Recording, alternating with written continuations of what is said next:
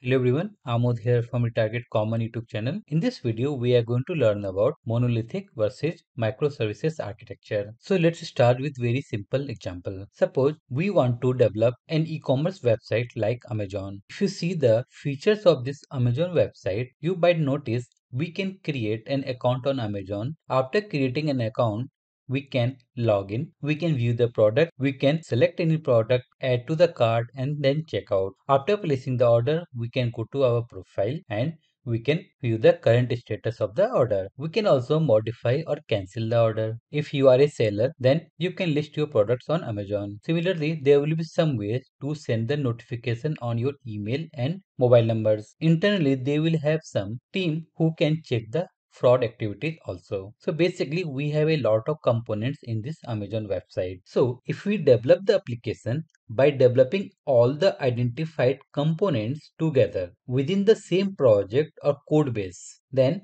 we call that application is being developed using monolithic architecture. But if we develop all individual identified components separately in their own code base and expose ways for components to talk to each other, then we call that application is being developed using microservices architecture. So the major difference between monolithic and microservices here is that in the monolithic architecture, we keep all the code related to the business logic together in the one code base or in one project. But in microservices, each component can be developed separately as a project, and these components can talk to each other using some means like APIs. So let's see about monolithic architecture in detail. So monolithic means rigid or consisting of one piece. As you can see the image right hand side. In this one piece only we have all the components. If you see this architecture, generally we have user interface which we can open in any browser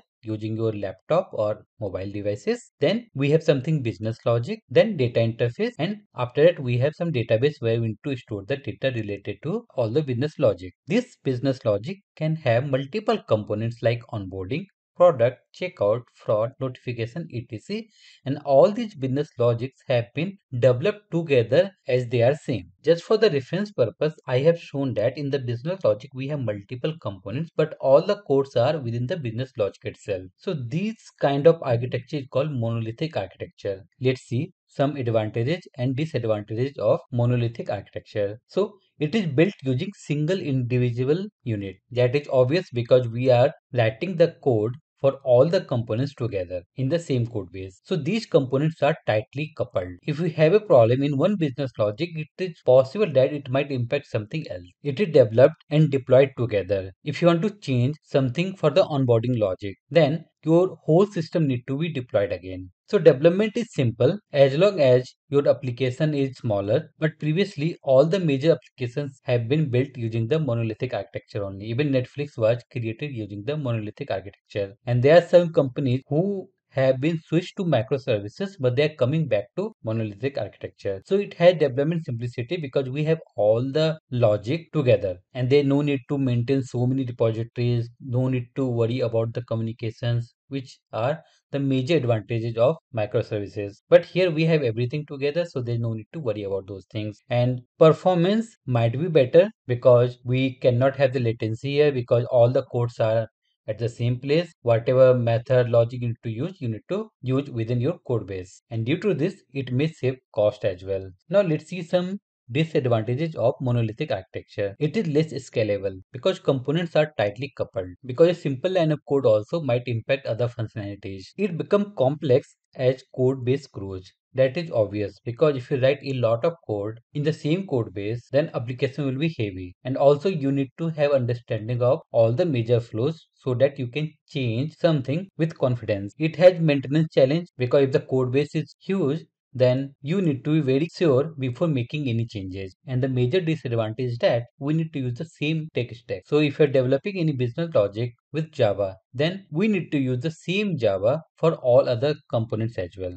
We cannot change the tech stack. Now let's jump to microservices architecture. Micro means small. So in the microservices architecture, we have multiple smaller components and these components will talk to each other to serve as an application as a whole. If you compare this image with the monolithic architecture, you can find that Here all the components have been developed separately. They will have their own code base or project. Like onboarding will have one project, product will be another project, and different teams can work on these modules. All these components may or may not have the database connectivity, but that is based on the requirement. Here all these components can talk to each other easily. So to perform checkout, they need to check whether user profile is valid or not. So they may call onboarding services to get the user profile. Similarly, before placing the order, they want to see if that user has any fraud alert or not.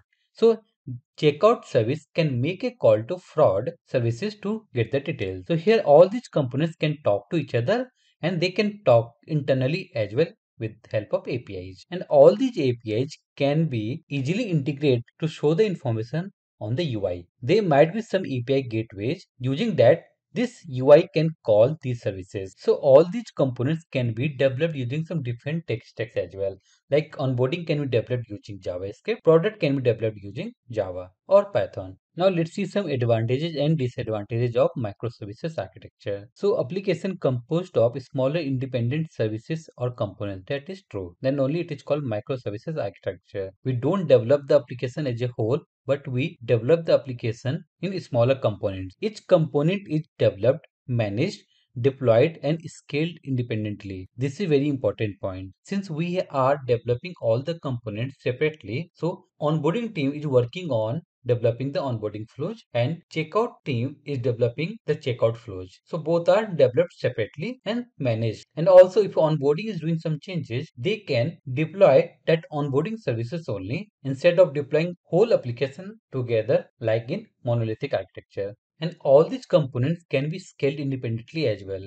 Like during the holiday seasons, checkout components might getting more traffic. So instead of scaling the whole system, we can scale the checkout services so that people can easily check out the product. So you can see all the components of the application can be developed, managed, deployed and scaled independently. Since all are developed separately, so obviously they are loosely coupled components. And if they want to talk to any other services or components, they can talk using APIs. So components are specific business logic, which I have shown you in the previous slides, where onboarding, checkout, those are the business logics. Easy inter or intra communication of components. Two components can talk to each other and one component can talk to other internal features of that component itself. Each components can use different tech stacks to develop, but they need to provide the ways so that anyone can communicate to those services. Components can be tested independent, integrated and end-to-end. So if you want to test only onboarding, that is possible. If you want to see the integration with some different component, that is also possible. And if you want to test the whole system using all the components, that is also possible.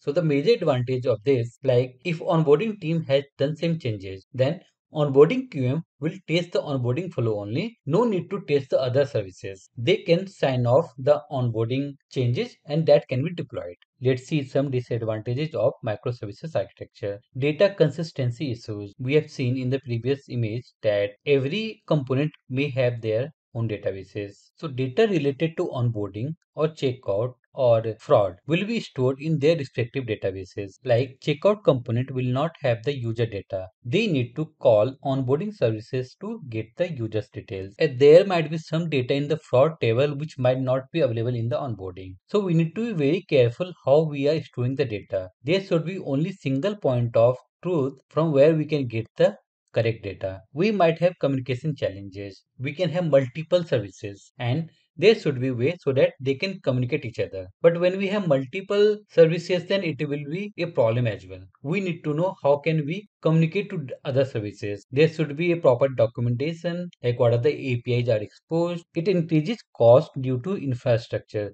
We are going to have different project repo for every component. We might have different CI/CD for each component. We need to have multiple systems separately for each services. So obviously it is going to increase the cost. And we may also observe the latency because codes are not in the same code base. So while communicating to other services and getting the response, it might take some time. So your application might be slow also if the infrastructure is not good. In the microservices architecture, debugging might be difficult because if something is broken, then we need to see the logs at which component it has failed. So that's all about monolithic and microservices architecture.